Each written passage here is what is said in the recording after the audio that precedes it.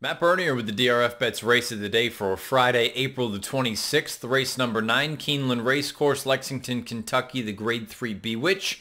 Mile and a half on the grass for fillies and mares. Before we dive into the field, I'd encourage you to head on over to bets.drf.com. Take a look at this promo for the loyal race of the day viewers. Money back race of the day. Bet $7 on one horse to win in the DRF race of the day.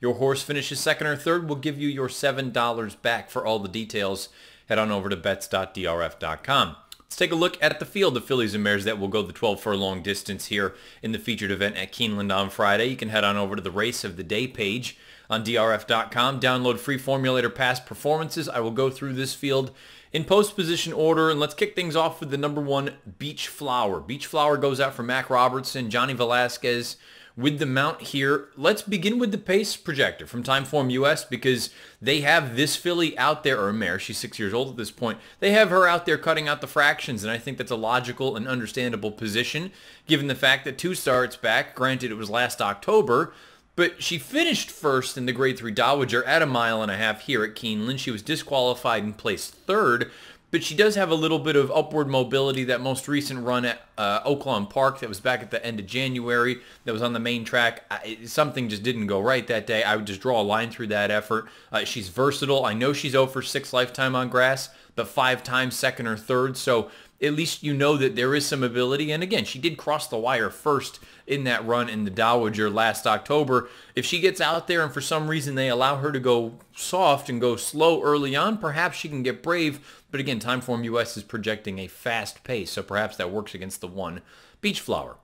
The number 2 is Sky Full of Stars, making her second start in the United States, or in North America, I should say. Her first start was up in Canada at Woodbine last October in the Grade 1 EP Taylor. She is a German bred. She's predominantly been campaigned in Germany. Now she goes up for Christophe Clement. First time Lasix going on here. Julian Leparoux with the mount. The 92 buyer and the 116 raw Timeform US ratings earned in that EP Taylor, while she was no match for any of the winners that day. Those are the highest last out figures in this field. Coming off of a little bit of a break, that's a little bit of a concern, going a mile and a half. She's 1 for 2 at the distance in the past. You'll note that she's a Group 2 winner in Germany, 2 starts back at this mile and a half distance. So the real question is she going to be ready to go off the bench? I think you might be able to get a decent enough price on her given some of the other connections in this race, and maybe you do end up with a horse that is a square enough price that you can take a shot with the Lasix going on for Clement. I like a lot here. And also keep a look at some of those names. I know you're going way back in the PPs, but a Raving Beauty's name is in there. Wahida's name is in there. So she kept some decent enough company, whether it was in Germany or even a couple of those runs in Italy for her. Sky Full of Stars, I think, is one that you definitely want to keep an eye on. The 3 is Flower Party from Michael Stidham. Now, you'll note that she was bet down to 3-1 odds in her United States debut. That was in the New Orleans Ladies. She got loose in the post parade, so I think you want to give her the benefit of the doubt for that race. It was also her first start off of a considerable layoff. And more importantly for me, it was her first start at a distance here in the States that clearly looks like it's shorter than ideal. And to me, it feels like that was probably nothing more than a means to an end.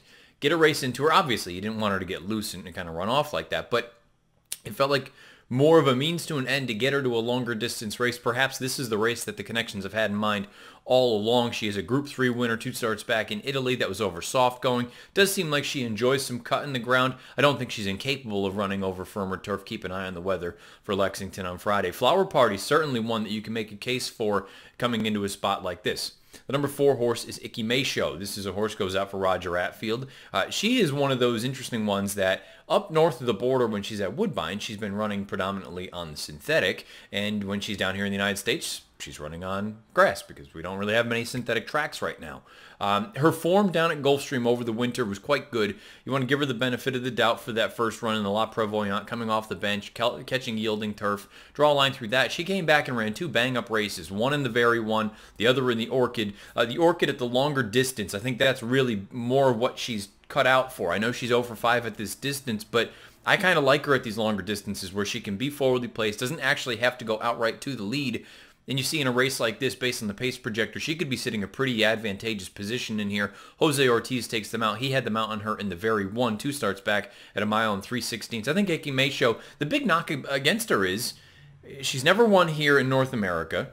She's finished second or third 15 times from 38 lifetime starts, and perhaps the grass isn't her best surface. Perhaps she is better on a synthetic. I still think you have to view her as a major player in here, particularly because of that tactical advantage that she has perhaps on some of the deep closers in here. She might be able to get first run beneath Jose. Let's move on to the number 5 horse. This is Peru. We have a positive formulator fact for Peru's trainer and Mike Maker. Over the past 5 years, turf, 61 to 180 day layoffs in 12 furlong races. 5 for 16 with a 201 ROI. You'll note that only 6 of them have hit the board. So it kind of feels like an all or nothing move here for this barn. Bigger picture, I believe, added to that in his most recent run. That was last weekend at Keeneland as well. You look at it and say, this is a mare that has done some good things throughout her career, but you just go 3 starts back. She won the Claiming Crown Tiara down at Gulfstream, so it feels like whenever she's been tested, she can't quite cut the mustard. Maybe she's a notch or 2 below some of the better ones, but this distance, she has run respectably at it in the past. 2 runner-up finishes from 2 lifetime starts at it. We know the grass is what she wants. And Maker at Keeneland, say what you will about this meet. It's been a little bit cool for the Maker barn. The man knows a thing or two about training horses to win down at Keeneland, down in Lexington. Luis Saez has the mount here. She has a number of races from a buyer standpoint and from a time form standpoint that are fast enough to win. The question is, what are we going to get here off the bench? If that formulator fact is any indication, she should be ready to go. Number 6 in here is Samuna. This is a horse that goes out for Jorge Abreu. Unfortunately, her form here in the United States just seems to really leave something to be desired. And I think it's one of those things. You see horses come over from Europe time and time again. She ran over in France to start her career, but there was a long layoff between her last French race and her first race here in the United States. Now, granted, she rallied into a race with no pace in her stateside debut. That was at Keeneland last April, excuse me. But it just feels like from a numbers standpoint, maybe she hasn't gotten back to what she once was. And let's be honest, even when she was over in France, it's not like she was a world beater. She hadn't run in any kind of a group stakes race. I kind of wonder, you're gone for so long, you come over here, you're running high 70, low 80 buyers. I don't think that's fast enough to get it done. Perhaps stretching out to 1.5 miles is what she's wanted all along.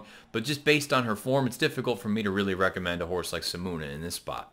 Now, Maruba is a little bit more intriguing to me. Goes out for Cherie DeVaux. Cherie DeVaux's horses have run very well over this meet. Sure, she's 0 for 4, but 3 of them have hit the board at this point. Joel Rosario takes them out. Julien Leparoux will be on the Christophe Clement runner in this spot. She made her stateside debut here in her first start since the end of October last year, where she ran in a Group 3 over at Saint-Cloud. I thought it was a fine enough effort, given the fact that it was off the layoff, given the fact that Timeform US said there was a little bit of a lack of pace throughout the middle fractions there, and it was 1 mile and 3/8 off the bench. I'd expect her to take a big step forward here. She was no match for Icky Mayshow, but Icky Mayshow had the recency advantage and the tactical advantage. So a horse like Maruba, I could certainly see coming and putting in a big bid, and there's a part of me that thinks that there's a real chance that you might be getting a very nice number on a filly like this. I think she's one of the more intriguing candidates in here because I think there's a real chance that she takes a step forward. It feels like you kind of know what the most part for what these girls are. With a horse like Maruba, I think she at least has a chance to take a step forward here in her second start off the bench, second start in North America. The 8 is Gaining, and I think Gaining could very easily be the favorite come post time in here. She goes out for Brad Cox. This is her first start in the United States. Florent Giroux has the mount. First time Lasix. Last time we saw her, she won a Group 3 race at 25 to 1 over at Toulouse over in France. She is a Juddmonte homebred. I think there's a real scenario where you look at her and perhaps long term, she's the one that you're going to want coming over here. She's run well enough on ground that has some give in it, which is a little bit interesting because usually when these horses come to the States, they're coming for the firm ground. But she did win that run over soft in that most recent race. For what it's worth, she's been training according to Martin McGee's advance for this race, the Bewitch. You can find that on DRF.com. The filly or mare that she was training with, she came back and she won a stakes race, or excuse me, she won an allowance race in her first start off the bench here with an 89 buyer going a flat mile. So if you want to use that and try to make some sort of a projection for what this 5-year-old mare is capable of doing here in this spot, do so. Again, the Lasix go on for the first time. I'd expect a good enough effort from her coming off the bench. And again, she probably is getting a little bit of class relief given the fact that she won a Group 3 in France. The 9 and the 10 are both homebreds for Calumet. The 9 is Coach Whip. The 10 is Dinah B. They both go out for Jack Sisterson. Keep an eye on Dinah B. She's cross-entered in a race on Wednesday at Keeneland. She may or may not go in this spot, depending on if she runs there. As far as Coach Whip is concerned, I think she would appreciate a little bit of pace in front of her. But having said that, she has a couple of races where she's positioned 2 or 3 lengths off of it, so maybe she can be positioned mid-pack. The problem I have is, just strictly from a number standpoint, she's a little bit on the light side.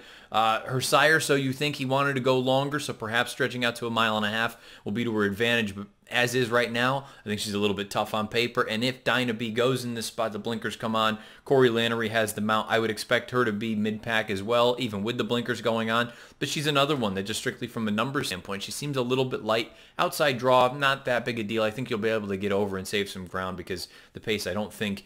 Look, time form has a red bar and a fast pace.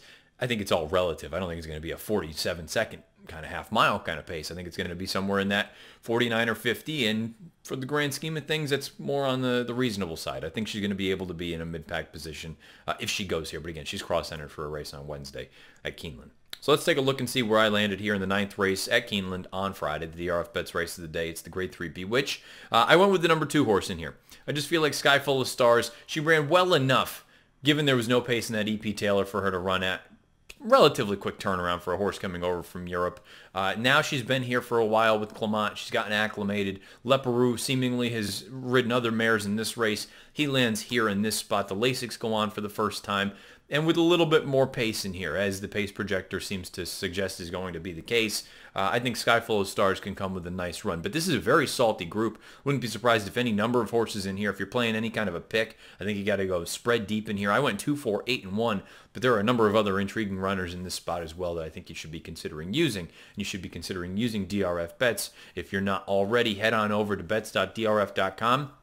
Great deal for our loyal Race of the Day viewers. Money back for the Race of the Day. Bet $7 on one horse to win in the DRFBets Race of the Day. If your horse finishes 2nd or 3rd, we'll give you your $7 back. All the details are over on bets.drf.com. Schedule a post time for the 9th race down at Keeneland on Friday afternoon, 5:30 Eastern. Good luck.